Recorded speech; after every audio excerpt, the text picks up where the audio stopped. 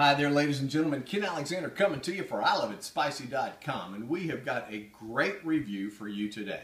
We're going to talk about Tabanero hot sauce picante. You can see the label there, and I'm just going to cut to the chase. I love this sauce. A lot of things I love about this sauce, and we're going to talk about them. All right, so let me tell you a little bit about Tabanero.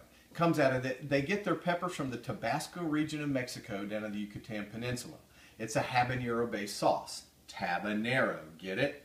So it has nothing to do with another very world-known table-based hot sauce. It has to do with the region of Mexico where they get their peppers. Started in a journey in 2007. It was a region that were all set to go to market, found this great source of peppers. They had a massive flood. So they had to wait a few years, but finally got it to market. And one of the things that I'm going to tell you now I like about this sauce is they give a portion of their proceeds to a church in Tabasco, Mexico, all right, for their relief and their community effort. So these guys have a great heart out of Boca Raton, Florida. Other things I like about this sauce, and I'm going to tell you what's in it in a second. You get an 8-ounce bottle for a 5-ounce price. It's a great table sauce. I'm going to tell you a little bit about what's in this sauce and what's not. Select habanero peppers, so they're picky about their peppers. Carrots, very common for a habanero sauce, complements well. Onions, key lime juice, so you get that sweet citrusy kind of feel, tartness from the key lime. Agave, that's a very smooth sweet to kind of smooth out a habanero heat, which they do beautifully. Garlic salt and grapefruit seed extract to give another little, just a dimension of flavor to hit your palate. And hit your palate it does, and it does a wonderful job. I don't care what you're using it with. It's a medium consistency sauce, I think. And probably the only thing, as you can see it kind of going in with that nice rich orange flavor, takes a little bit to shake out. Smooth.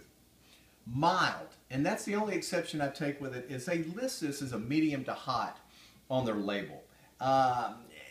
It's not. It's a mild sauce, at least for me. Now, for somebody that's going to the grocery store looking for a sauce, it may be a medium sauce to them, but for a chili head or anybody that's used to hot sauce, it's a mild. But it's okay. It is so flavorful, so robust, all natural, no vinegar, so incredibly smooth heat. This is a brilliant hot sauce. This is a 4.5 Flaming Heart hot sauce for Ken Alexander. 4.5 Flaming Hearts. And if you've caught any of my reviews in the past, you know that that's not a review that I would hand out often, hardly at all. A 4 Flaming Heart review is huge for me, so to get 4.5 is almost perfection. Almost a perfect sauce. So I'm going to tell you, you can get this at tabanero.com. The more you buy, the less expensive it is. It's an 8-ounce bottle, so you get more for your money. You can also get it at iburn.com. They're a distributor for this product as well. Tell them I Love It Spicy sent you.